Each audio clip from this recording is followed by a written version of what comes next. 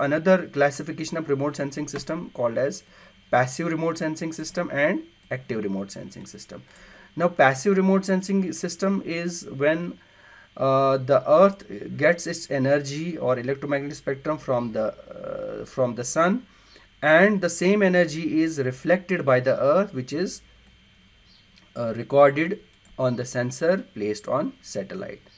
Now, it may be, as I already told you, that it may be for the visible wavelengths, it may be reflected for the visible wavelengths, or it may be absorbed and then re-emitted in the form of thermal infrared, as in the previous slide we discussed about this thing. And the examples of sensors which are passive sensors are LIS4 and Landsat OLI, means Landsat Operational Land Imager. This is an Indian sensor, and this is US based sensor. Now, active remote sensing, where satellite, it throws its own source of energy on the earth, which is then reflected as backscatter coefficient to the satellite, and the sensor that is placed on the satellite records back that backscatter coefficient and forms an image to make remote sensing happen. So the examples to quote for active remote sensing are laser fluorosensor and synthetic aperture radar. Now, we have another classification of remote sensing, that is multispectral and hyperspectral remote sensing. Multispectral, as the name itself indicates, it's multi means it has more than 2 or 3 bands pertaining to different wavelengths, and hyperspectral is having the bands which may be more than 10 and goes up to hundreds of bands pertaining to different wavelengths.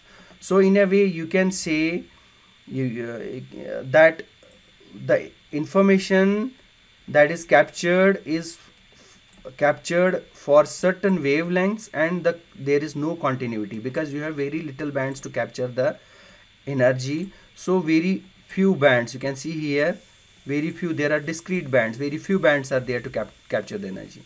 Now in this case, hyperspectral, as you have whole lot of bands pertaining to many sets of wavelengths. So in a way you can say there is the gap in between the wavelengths that are captured in hyperspectral remote sensing is very, very less, and almost each main wavelength band is captured on the sensor. So we can have the amount of information captured in hyperspectral remote sensing is very huge.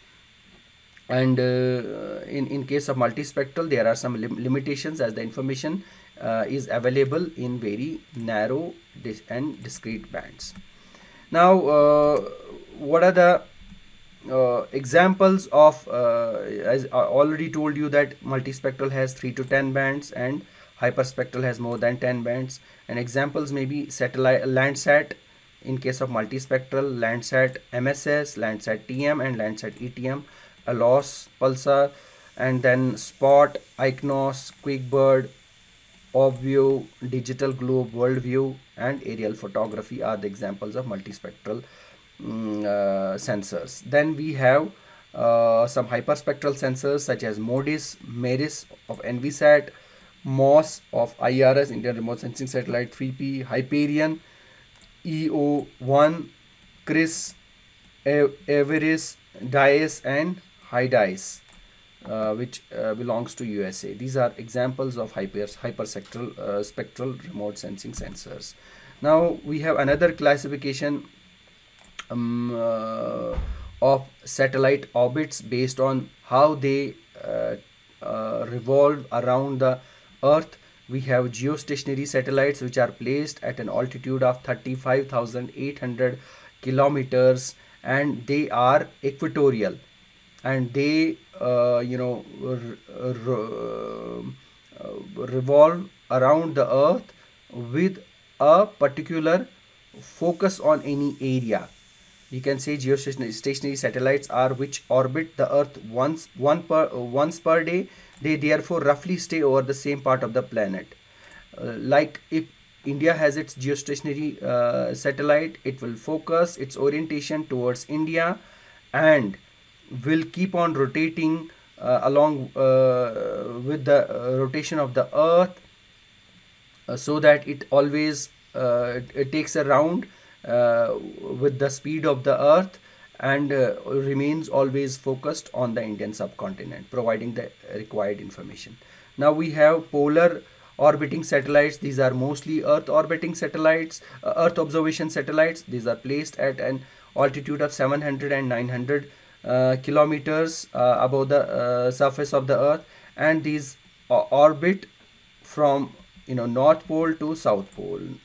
These orbit from North Pole to South Pole. So in a way, the while the polar orbiting satellite is taking rounds around the Earth itself is rotating. So every time it completes one orbit, it takes a picture of a different area because of the rotation of the Earth. Then we have communication satellites are geosynchronous, having geosynchronous orbit. Geo means Earth, synchronous means moving at the same rate. So it's moving at the same rate as the Earth. This means that satellite always stays over one spot. I already told you about this thing.